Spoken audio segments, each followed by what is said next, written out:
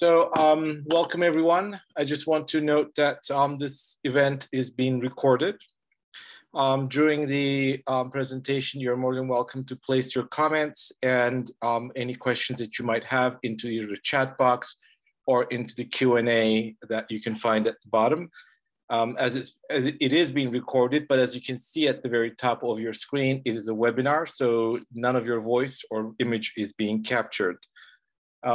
Welcome, my name is Unlata Foley. I am the art professor at West Shore Community College. Today, we are going to have a presentation by Professor Kellon Petzak on the current impact of automation on the American workforce. This presentation is a part of West Shore Community College's Humankind series. As a part of the series, we present lectures, exhibitions, performances, and more. Every year, we pick a topic to study, and this year's topic is movement. For more information and upcoming events in the Humankind series, you may visit Humankind, WSCC.org. And if you give me a second, I will go into the chat and post that so all of you can access it. It has been posted to the chat now. In this presentation, Professor Petzak will address how future workers will need to be more skilled, regardless of what industry that they're in, and how humans will be working alongside advanced technical systems. Professor Petzak is currently a professor of information technology at West Shore Community College here in Michigan. His bachelor degree is in computer information systems with a major in computer programming from Davenport University. He has a master's degree in cybersecurity and information assurances from Western Governors University. And he's currently pursuing a multidisciplinary PhD integrating psychology, technology, and learning sciences at Grand Canyon University.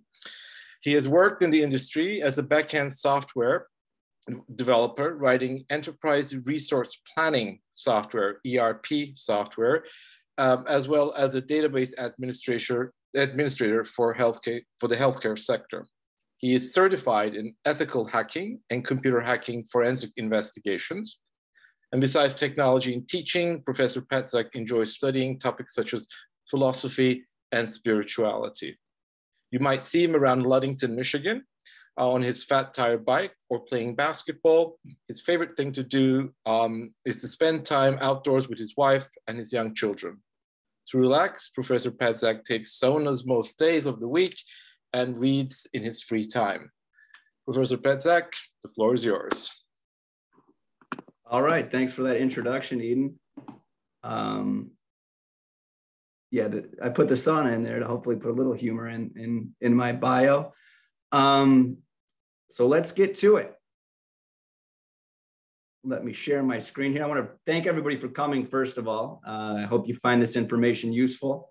It's very important in the current day and age, especially when we're looking at where our young people are going to be employed or what we might do if we want to change careers. So let me share my screen.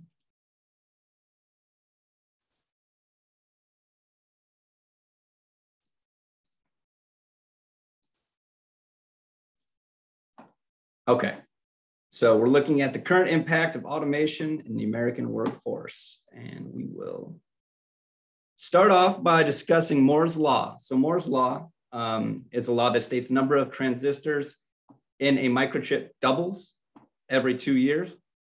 And this is important because it essentially means that our computers get twice as good, or they have twice the computing power every 2 years. And this will build into why we are currently are in the fourth industrial revolution, or the digital revolution. So as we can see, it's been a short time span since we have developed computers, computing technologies, in comparison, obviously, to the grand scape of things. And times have moved fast. I'm sure a lot of you in your life have noticed the dramatic change in the way humans live. And this is due to Moore's law. And Moore's law essentially sets us on somewhat of an exponential curve. There are some people that say, we can look here at the curve right here. In this slide, we're looking at computing technologies. So Moore's law is the idea that the transistors double. That shows that our computing power doubles and our computers get better. We have better technology, and it exists on an exponential type curve. So what's really interesting is if you look at your own life, like I was born in the 90s. And so I was a 90s kid. We didn't have a computer when I was little. Then we got in the late 90s, you got that dial-up internet where you go, and you go through that. And then by the end of high school, we all have iPhones in our pockets that are connected to the internet everywhere. And now we look at 12 years, 13 years after that, we can see how technology is becoming integrated into our lives. So there are a lot of sociological questions, philosophical questions on how this technology is affecting us. It's outside of our scope. I'd really like to talk about it. It's outside of our scope. We're going to be looking at how it impacts the workforce, but it's really interesting to think about it that way. And so, as I stated, we're in the fourth industrial revolution, opposed in this digital, you can also call it the digital revolution. And basically Moore's law from the early 1900s going up till now, which we're really ramping up. And the important thing to think about when we think about this curve is that things aren't going to slow down. So I just described my life. You can look at your life and see how technology has changed. And the interesting thing is it's probably not going to slow down anytime soon, because as your computing power gets more powerful, you can develop better technology, and it's going to make more changes to all of our lives and the places in which we work. So it's important for us to step back every once in a while and think about these things and think about how they're affecting us and think about how we're going to adapt to this change. And in discussing the fourth industrial revolution or the digital revolution that we're currently in, there are some major components. The first component is automation. And automation is the idea that robots and automated mechanical devices can do things that humans used to do. We saw during the Industrial Revolution, the first Industrial Revolution, when machines first were incorporated into society, how much that shook society up. There was a mass transfer of population from an agrarian type society to an urban society. And that caused a lot of societal strife. It caused a lot of technological progression. But in this presentation, I want to look at our lives and try to understand, try to look at the big picture and think about how we might adapt, or how our younger generation might adapt to these changes, so that we can combat any of the negative influences that might come from such dramatic change, which there are a lot of positive. I'm not a Luddite in any way, but it's important that we look and we take a step back and we look at the past and we see how things are going. So automation. We've seen in factories for decades now of these automated type robots in factories, building cars. The assembly line initially started with humans, but then they incorporated robots. And now we have smarter robots that can do more things.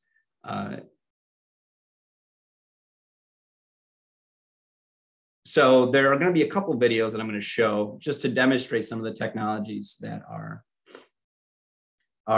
new, that are going to be revolutionizing industry. So here is the first, and this one is on automation.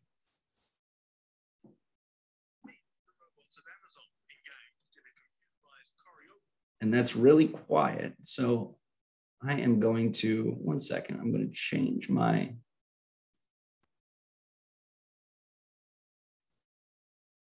Meet the robots of Amazon, engaged in a computerized choreography designed for peak efficiency in delivering the things you order online. What robotics helps us to do is condense the field to maximize the storage and the efficiency. In other words, the robots allow Amazon to pack 50% more items into the same space, navigating the narrow lanes to find the item you ordered and deliver it to a human who sends it on its way. More goods more quickly, and we also make the robots do the heavy lifting and the work. In all, there are 2,000 of these mobile robots with 37,000 storage pods. They'll store and then distribute 20 million products along 14 kilometers of conveyor belts. The robots will also work alongside 1,500 human employees. They're guided by 38,000 of these QR codes, each placed by hand. They can't be more than 1/3 of a millimeter out. Now, these robots might be here in Western Sydney, but their reach could very well be Australia-wide. In fact, products leaving here, travelling 12 hours north, 12 hours south, could cover 85% of the Australian population. It's all housed in the Southern Hemisphere's largest warehouse. The 200,000 hectares on 4 levels took years to plan, but just 17 months to build. The empty space here now will eventually look like a similar Amazon centre overseas, with improvements for Australian operations. The last year has changed the way we shop, and this kind of facility is only the start of what's going to come across Australia and across the world, because we are relying on that style of home delivery for everything. The blur of robots, conveyors and lights are all still being tested, with the centre expected to be operating early in the new year. Eddie Meyer, 9 News. All right. And so we can look at that. The guy at the end talks about how that this is just starting. This is just these types of warehouses where we have these automated processes are just, you know, they're ramping up, and they're going to ramp up faster as the technology progresses. We saw that curve with Moore's Law, and we have to think about the impacts of that. So let's keep on rocking and rolling. Meet the robots of Amazon, engaged. The next thing that is relevant in the digital revolution, the fourth industrial revolution, is the Internet of Things. And the Internet of Things is the idea that the internet can be connected to our devices. So the first the first product that was widely used that you could consider as the Internet of Things, as one of the Internet of Things, is our cell phones. It's a phone that's connected to the internet. It has a computer built in.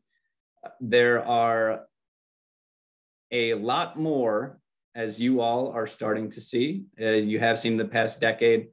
There are a lot more of these devices being incorporated into our life. So if we look at the Internet of Things, that is also on a huge growth, and that's relatively recently. But you see that exponential curve as our computing power doubles, our devices become more ubiquitous. They take a bigger part in our lives. They make a huge impact, and there are a ton of different types of Internet of Things. So anything from your fridge to your microwave to your car that now have the internet built in, those are all categorized as the Internet of Things. And as you can connect those to the internet, you can then take data from those, you can aggregate that data, you can make processes more efficient, you can track your health, you can do a multitude of different things. They now put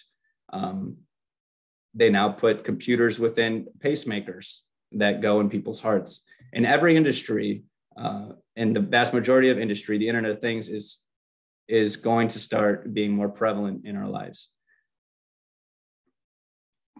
And one of the interesting things,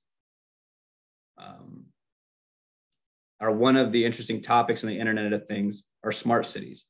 And so we'll watch this short video on smart cities, and we'll keep going. I love working with cities and municipalities. They want to really understand how can technology and intelligent connectivity help them solve real world problems, like not having enough water, pollution, transportation, traffic, the ability to communicate and manage their overall network. And it all starts with just really understanding kind of the art of the possible, just changing the way that they think about their own departments. You're no longer the lighting department, you're the connectivity department, because that light pole needs to do more than just light. What if it had a small cell on it, solve density issues for a new up and coming area in a city? So now all of a sudden the lighting department's working with the transportation department. The concept of being able to combine a lot of those different franchises into a single unit is something. If I was to design a city, it would be intelligent enough to basically interact with its citizens and the government at the same time. So to me, an intelligent or smart city isn't so much about the type of technology or the type of connectivity that's being used, but it is about the fact that you've got data and information that's being shared across departments, from department to department, as well as back to the citizens and then back again. So it's almost like a ever circling system. And eventually that makes the whole system even more efficient and effective and sustainable too. I think, the unique thing about the work that we're doing in the IoT and industrial internet and smart cities, it's the fact that you have intelligent connectivity combining with human behavior. And that's really super transformative to really how we're going to live our lives. You are only limited by your imagination and what you know. So as we see, if we put sensors on our water management systems, if we put sensors on our lights, if we put sensors in our roads and do all these things to track whether the roads are falling apart, whether the light bulb needs to be changed, what times the light bulb should be on. If we look at our water quality and we find that the water quality is bad through one of these sensors, we have a thing called a smart city. And it's just another example of technology being incorporated into the workforce. And we're building up to look at what we can do to sort of prepare ourselves to join that workforce. So some popular IoT devices.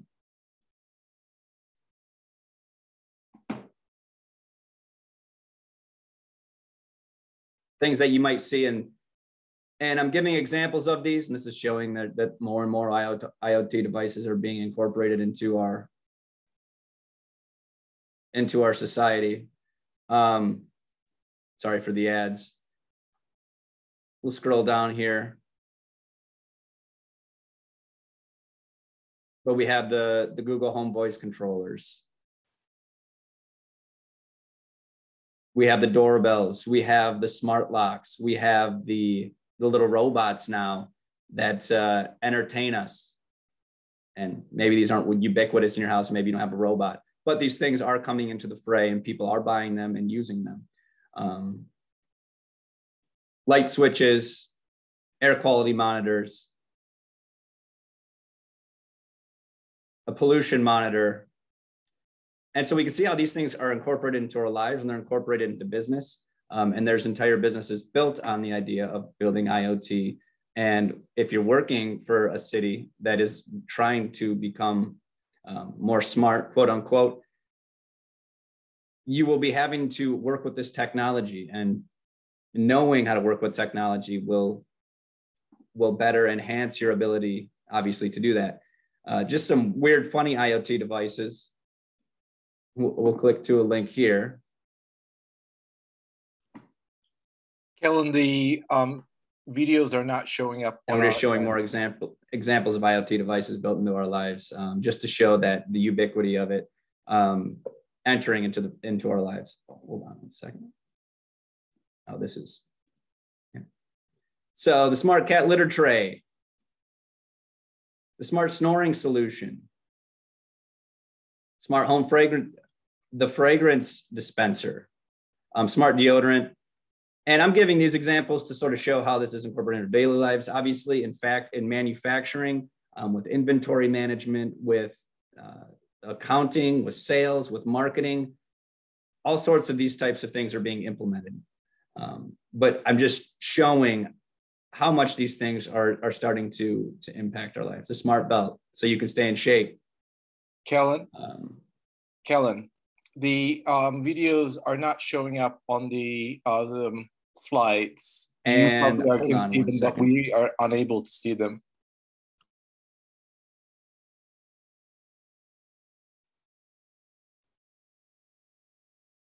I apologize for that. You guys couldn't see.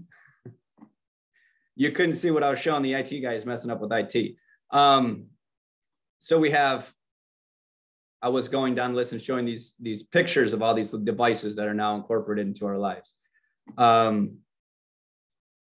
Just to continue to stress that technology isn't going away. It's going to continue to evolve and get more incorporated into the working world and our daily lives. And we need to be cognizant of that when we are starting to think about what we are going to do for future careers and what we're going to do in life in general. So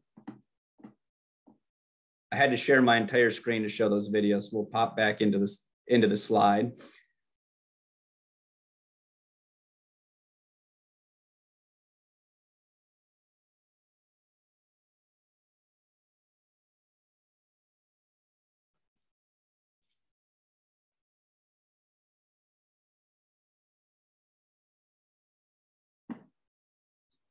And so the last big part of this fourth industrial revolution is artificial intelligence, or the three big threes. So we have automation, IoT, and artificial intelligence. And artificial intelligence is the idea that a computer can learn and that it can take in data, it can store that data, and then it can make decisions based on that data.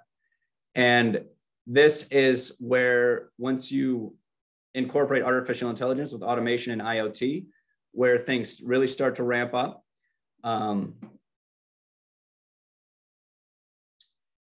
To where most of our manual, repetitive jobs, or a lot of them at least, are going to be replaced by machines that can do the same thing, barring some type of societal collapse.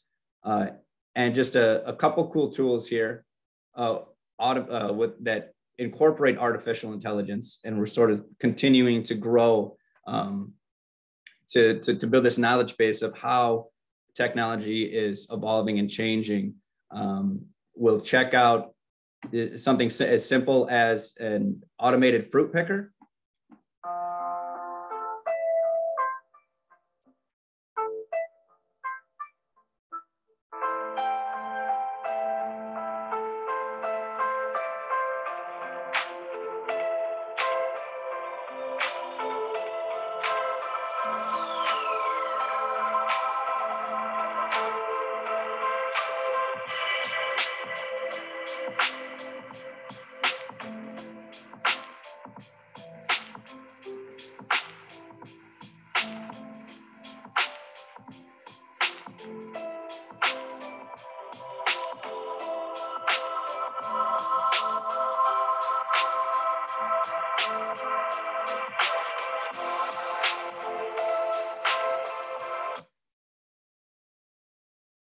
And so we have these machines that can now do manual labor based on their ability to be automated, and then incorporate artificial intelligence so that they can learn. And whether or not you're in farming, whether you're in business, there's a potential that there's going to be some of these systems incorporated into the workplace. And again, we're building a picture so that we can be more cognizant of that. Not only do we have machines, but we have software. So AI software, artificial intelligence software that can create content, that can automate processes intelligently. And we'll look at this other short video that demonstrating some software with artificial intelligence built in. Imagine if your website was fully personalized for every single visitor, intelligently created from your visitor data, freeing up resources to work on other things. Using the power of machine learning, Nostra has made this futuristic dream a reality. It couldn't be simpler to use. Using advanced generative AI, Nostra uses your existing content and creates an unlimited supply of additional content for your team to approve before it goes live. Then, from the get-go, Nostra is ready to display personalized content to visitors. As time goes on, Nostra adjusts your website to mirror each visitor's sentiment and provide unique content ideally suited to them. Nostra links up with your favorite data sources. Its intuitive dashboard provides valuable insights into which generated content converts, and it continues to make new content day after day. Nostra, the first fully personalized intelligent content optimization platform. Work with us today. Please Google bread.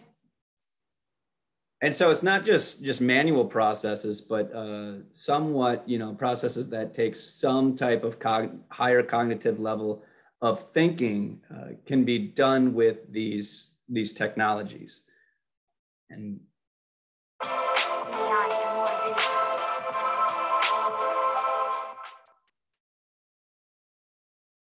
so here we're going to start discussing and looking at, so how are all these technologies? We talked about the fourth industrial revolution that we're currently going through, Moore's law. Things are getting,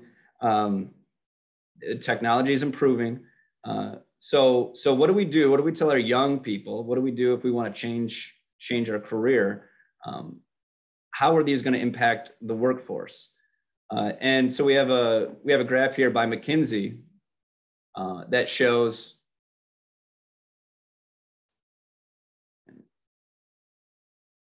total. It shows the total hours of work done and categorize it by physical and manual skills, basic cognitive skills, higher cognitive skills, social emotional skills, and technological skills. And so from 2016 to 2030, we can see that physical and manual skills, the amount of those that are going to be done in the workforce are shrinking. Basic cognitive skills, the amount of jobs that require simply basic cognitive skills are shrinking. And then when you get into higher cognitive skills, things are growing. When you get into social emotional skills, the hours worked are going to be growing. And then technical skills, we see growth there too. And so the days of just getting probably a high school education, or at least in the way it's done now, and landing a job where you'll be doing manual labor or just basic cognitive skills, they're going to be shrinking. Those opportunities are going to be going away. So we need to tell our young people, teach our young people that in this new society, with this revolution, with this digital revolution, you have to develop some type of skill set that makes you valuable. You will be working alongside of these automated systems. We saw that in that last video, how a content management system, the AI can write articles for a company. So even simple, even some, I guess you would call higher cognitive skills, will be taken up. But generally speaking, the workforce is going to have high demands of technological skills and emotional skills going forward. And there will be less emphasis on manual skills, basic cognitive skills. If we look, this is also from McKinsey. If we look at this chart, we have on the bottom axis, we have the extent of automation and AI adoption today. So these are industries that the percentage of them that are adopting AI technology. So from going left to right, and then from bottom to top, we have the expected mismatch of skills. So whether you're in HR, customer service, and we've all had to deal with the automated support services on whatever type of, whether we're booking a hotel or anything like that, that's AI. That is automation, and it's not going to slow down. as painful as it might be able to deal with something like that, but sales and marketing operations. So sending out mass marketing campaigns and automating that and getting data back from people who have interacted with that marketing campaign. And then the AI automatically then marketing to a set of prospective customers. We can see that a lot of industries are already currently being affected by AI. And if we look up here, if we go higher on the chart, we'll see there's a demand for people in data analytics that can work alongside these AI technologies, IT and web design, R&D, product design. So wherever you are, there's a lot of different facets of the workforce that are going to be working alongside these systems that incorporate automation, IoT, and artificial intelligence. And that's just the way of the world. So we'll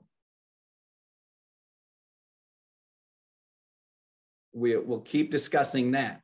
It's a little strange having this. Usually when I do this presentation, I have people looking at me and interacting. So if I pause a little bit here and there, it's because I'm used to that back and forth. But anyways, if we look back, so we notice here that social and emotional skills and technological skills, there's going to be a high need for those in the future.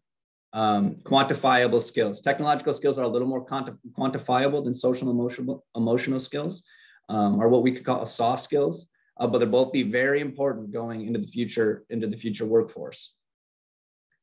And so when we're looking at our young ones, when we're thinking about a career change, we want a competitive advantage in the digital age.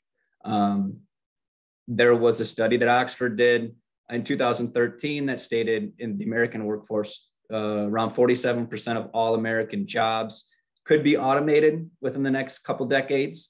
That doesn't mean that robots are going to take all of our jobs, but that does mean that there'll be a shift in the types of skills people will need to be able to find good employment.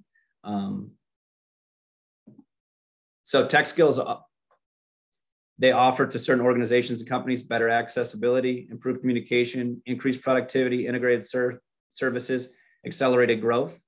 So having technical skills and then going and working and getting in the workforce will give you more opportunities.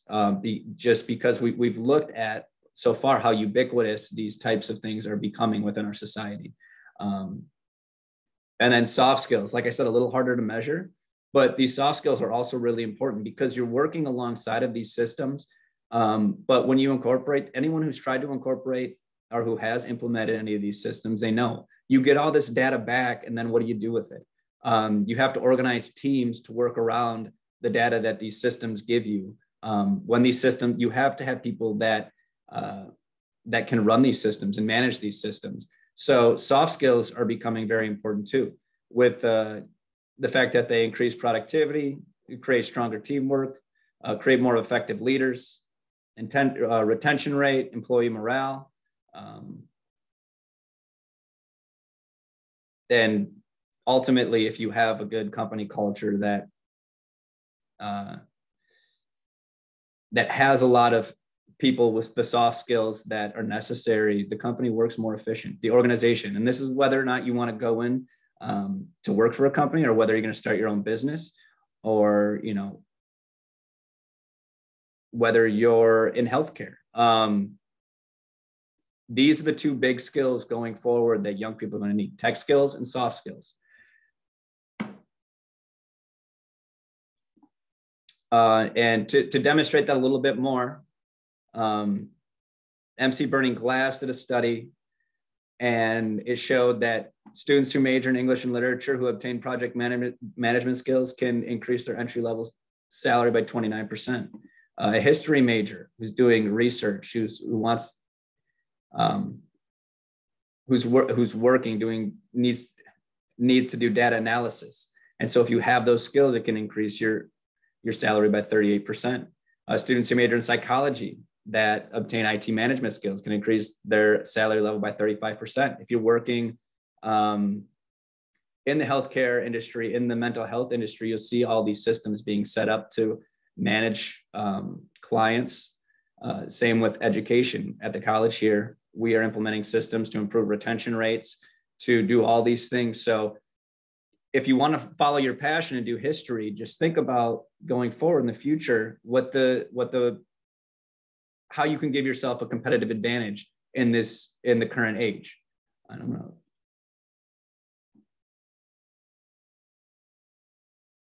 And I'm going to answer a question here from, is it a misconception that AI takes jobs out of the workforce? Could it be that AI and automation are creating a demand for more positions that are lost? Yeah, and that's a good point. I'm not saying that the robots are going to take all of our jobs, like I said, but we do need to retool so that we can work with these systems.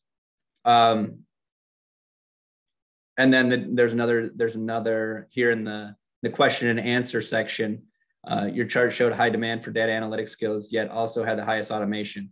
Yeah, they are incorporating these automated processes into jobs, data analytics. But yeah, that doesn't mean that it's taking away the human need for data analytics. That just means we need more people to then work with these systems to then better organize this data. So if anybody has any questions and wants to say anything, just put them in the Q&A section, the Q&A box. I'm not exactly sure how it shows up for you, but put it in the Q&A box if you have any other questions. And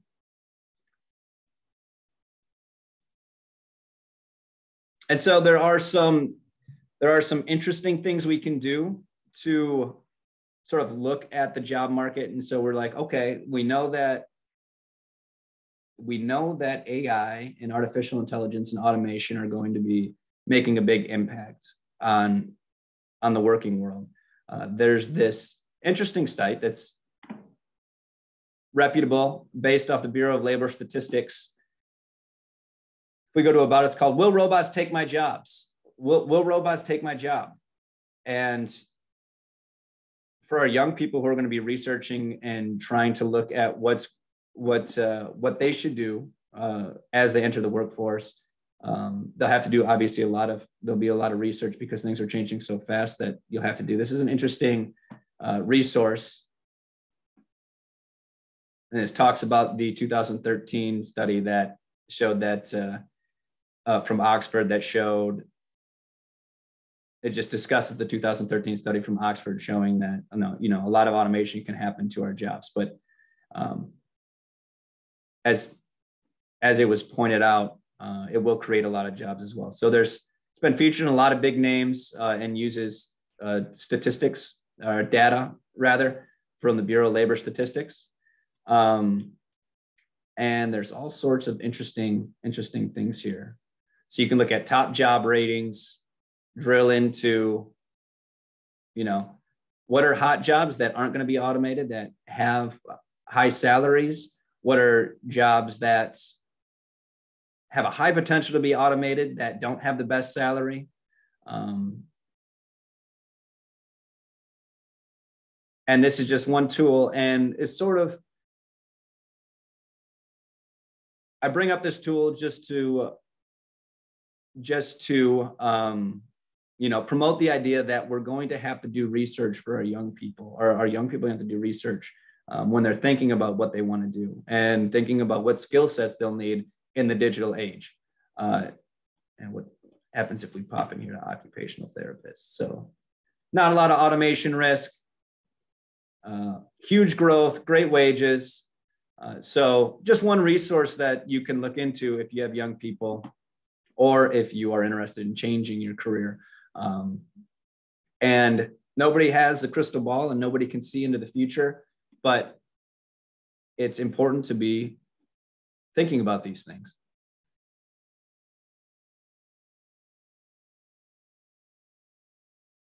And so additional regional interests. So I put this in here to give more of an idea of what is going to be happening and to demonstrate further how automation is going to be affecting us. And we do have another Q&A. What is the effect of physical energy used by the human body that is lost in the health of those.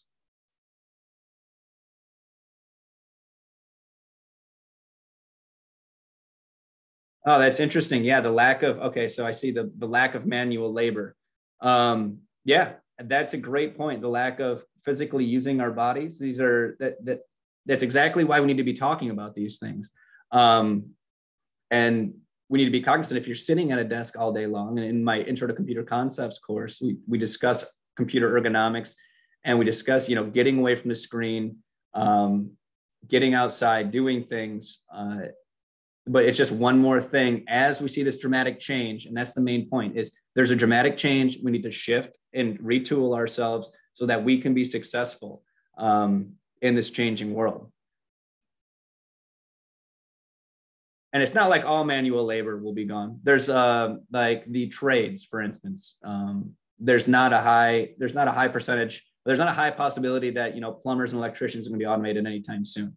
And I'm not here to say that you should go get a computer science degree. I'm just saying that if there are a lot of industries that are changing quickly, and having the technical skills and honing your technical skills while honing your social skills and your soft skills will give you the competitive advantage in the workforce.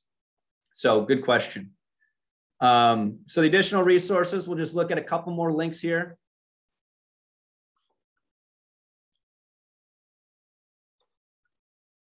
And then we will we'll get out of here. So just locally, you'll see more things in business impacting our area. So McDonald's has introduced all the kiosks, within all their stores or their restaurants. They're also working on completely automating their drive-throughs so that there's no one at the drive-through taking the order. They're also working on little robots that can flip hamburgers. So just one of those sort of you think of one of those jobs that might be gone, but then they'll need people to then support those robots, run those robots, fix those robots. In Grand Rapids,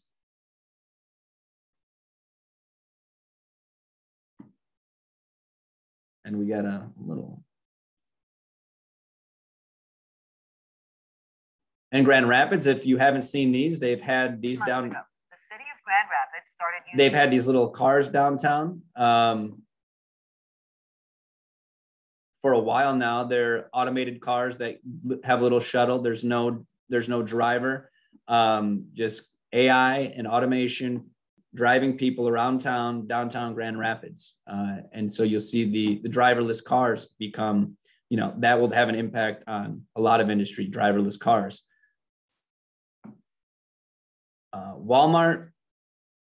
Walmart's currently incorporating. Access limitless power with Elementor Pro. Design every part of your blog with Element. We have an ad. It could be a game changer for. So Walmart's incorporating these little robots that scan the shelves and do the inventory. So we can see sort of these major companies incorporating, and we have local companies that are incorporating robots in our manufacturing industry as well. So we can see all of these things having impacts on all sorts of different industries. And we just need to be cognizant of that. And I guess I've said that quite a bit, but I won't go anymore. We went almost 50 minutes now. So I think you got the point that, technology is going to keep increasing. It's going to keep being more impactful in our lives. And we need to be thinking for our young ones and people changing what skills we'll need in the future workforce. So thank you everybody for listening. I really appreciate it.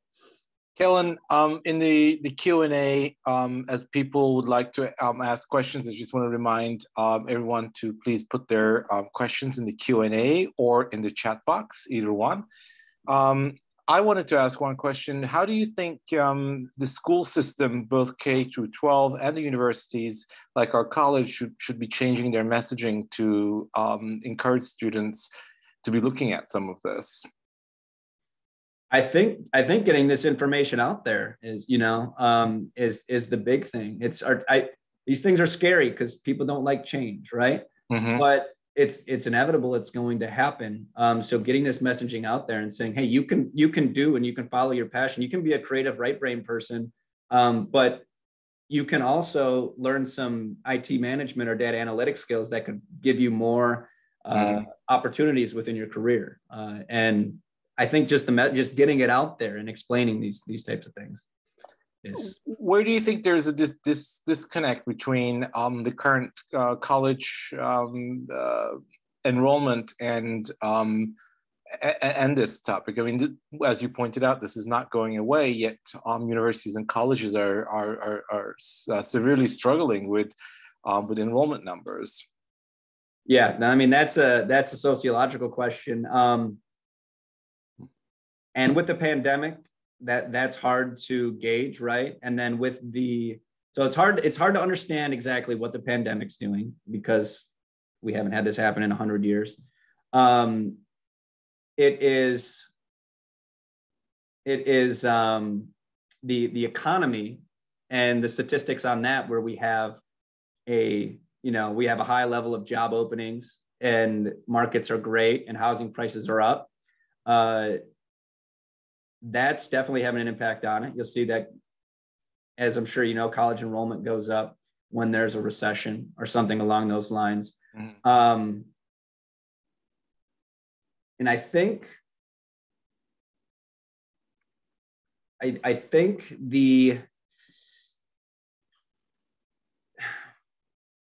and we'll leave it at that. I mean, we're just in turbulent times, and I think it's hard to pinpoint that exactly. I think it's the economy, it's the pandemic, it's these young kids who did their last year of high school remotely, and that can't have a positive impact on college enrollment, I would imagine. Do you have thoughts on that, Eden? What? Say it again. Do you have thoughts on that? Oh, I have a lot of thoughts, but I want to keep it focused on technology. There is actually a couple questions that came in. How can we expect young people to attend community colleges and four-year universities if the cost of tuition just keeps multiplying every year? When they can go out and get a job now and not be in big-time debt. And as you were pointing out, this is actually an important equation. You asked my opinion on this. I'll just quickly state it. I think some of this is short-sighted, but I'll leave it to you, Kellon, to give a more in-depth answer. Yeah, no, that you hit the nail on the head. Things are good right now. Things aren't always good. You always want to give yourself a skill set that will make you more valuable to an institution. And there are, community college, the tuition, that's one of the great things about a community college, is because we're designed for the community so that our students don't have to get in a lot of debt. A lot of students get financial aid. At our institution, we have a promise scholarship where any student that graduates within from a high school within our county can go here for free. The college here, and I can't speak for all colleges, the college here supports students financially when it can, if they run into financial trouble. So I don't think we can categorize universities and community colleges all in one. There are now alternative forms of education, like online education, popping up, and the private industry is using AI and things to teach students. So I do think that Generation Z, the young kids, they have heard, you don't want to get into a ton of debt. You don't want to do that. So looking at, and that's one of the things is when you're looking forward is, maybe I should go to a community college for 2 years. Maybe I can get an applied associates and get a job right after community college. Or, there's different strategies. There's different schools that are implementing, there's different online schools that are implementing more cost-effective. They're structured more cost-effectively. So, and that's all just research you can do. It's sort of individual specific, but that's what I would say is there are a lot of scholarships. There are a lot of community colleges. There are a lot of opportunities to to cut corners and save money, not cut corners, but to save money when going to get prepared for the workforce. There's another question.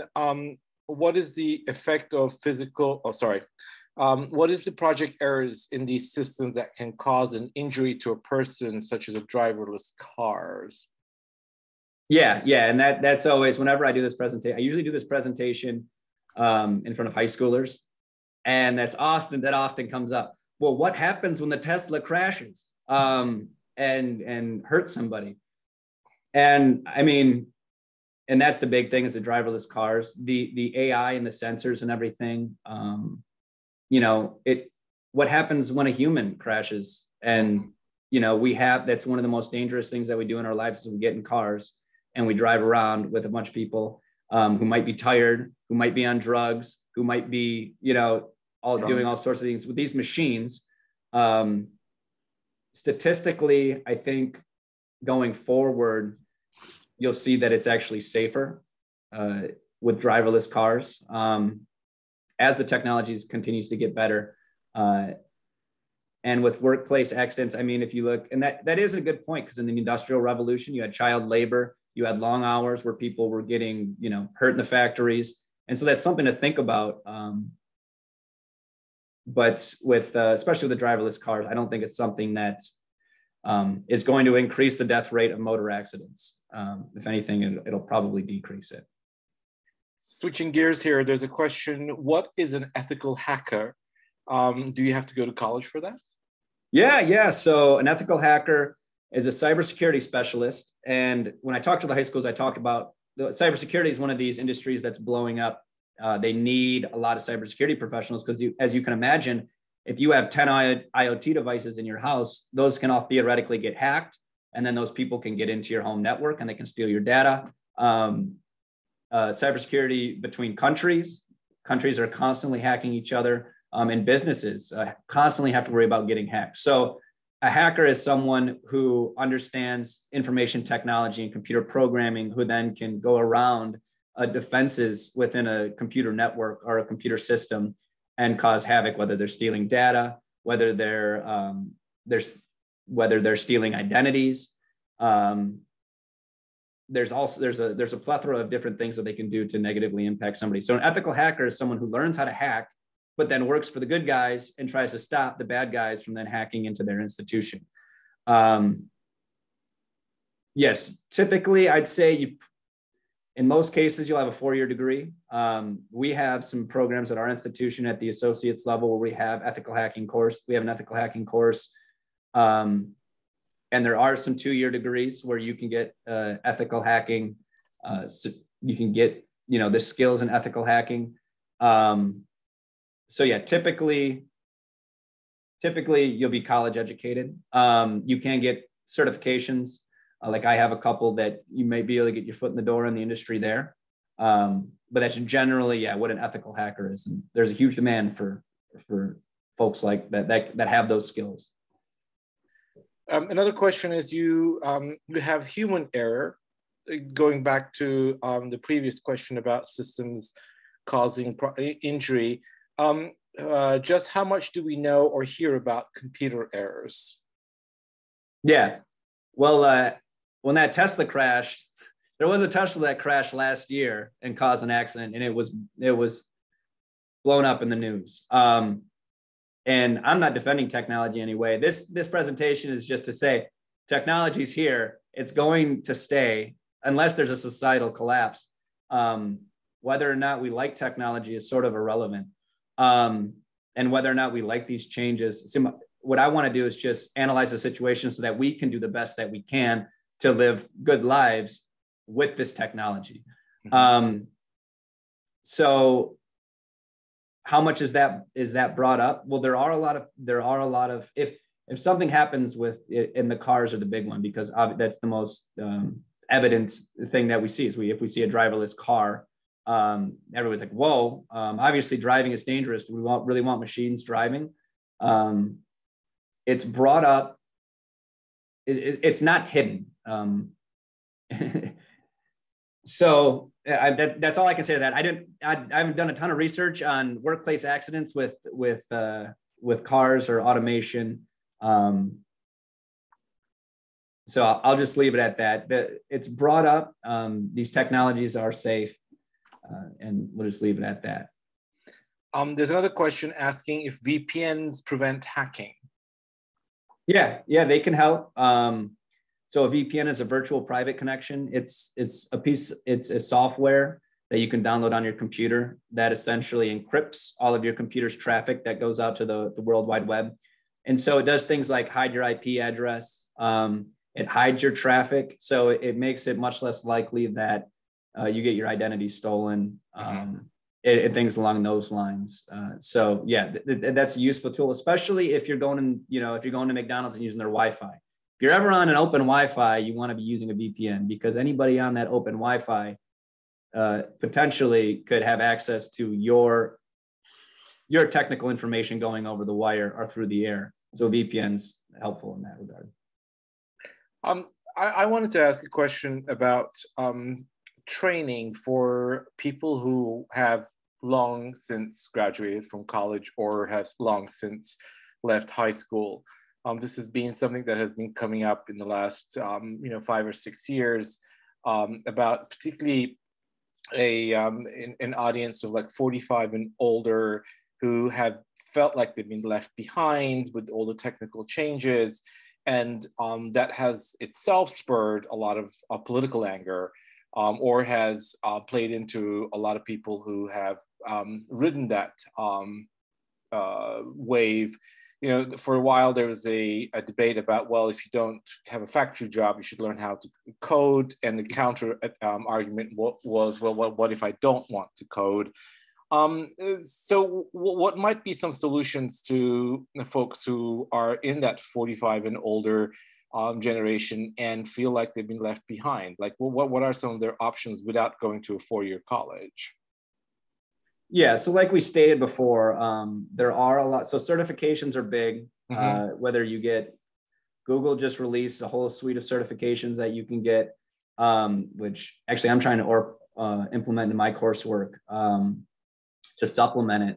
So there's certifications online that you can do online. At the college, we have courses to then get you prepared. And it's not like, the learn to code.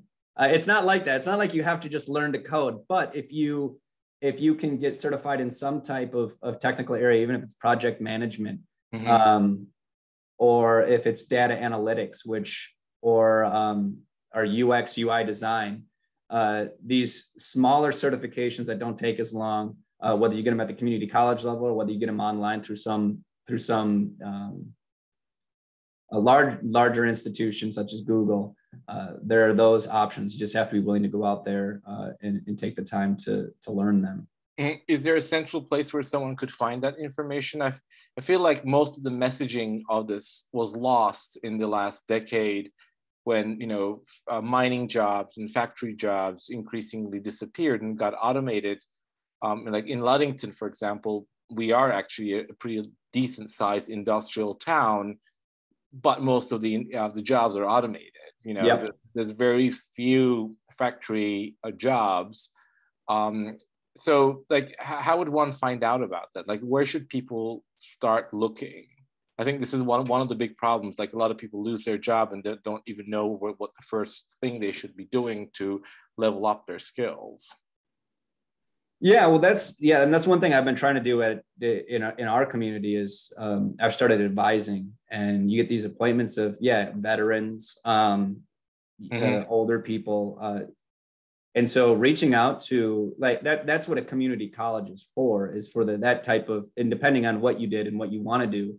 I don't know like a site off the top of my head. I mean, you could Google, you could look up, what are the hot jobs, but if you don't know what they're, if you don't have,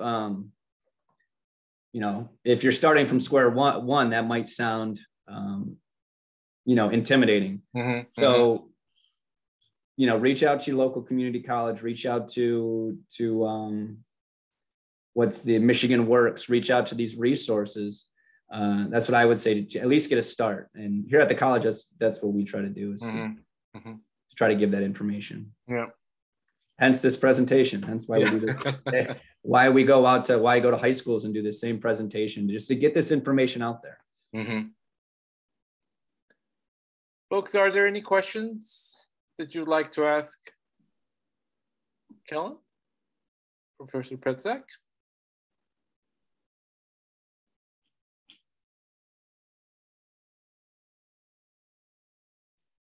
Let's see, something came in. Chat.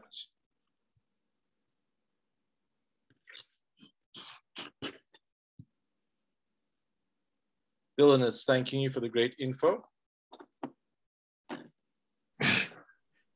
And it's just saying that he's glad he's retired. Yeah.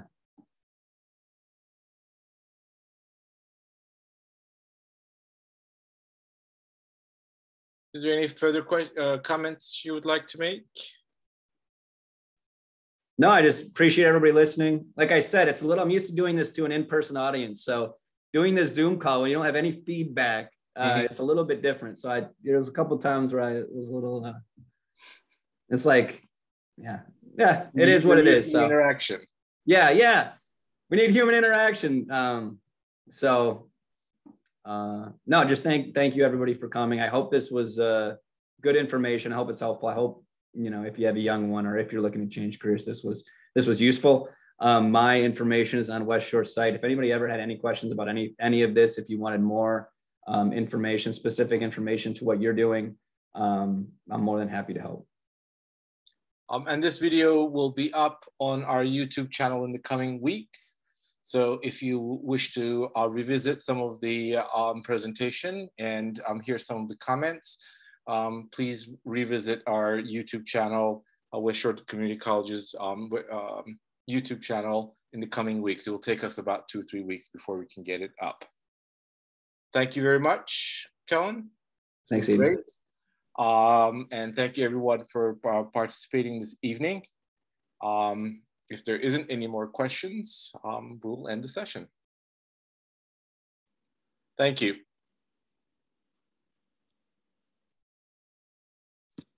I'm going to stop recording.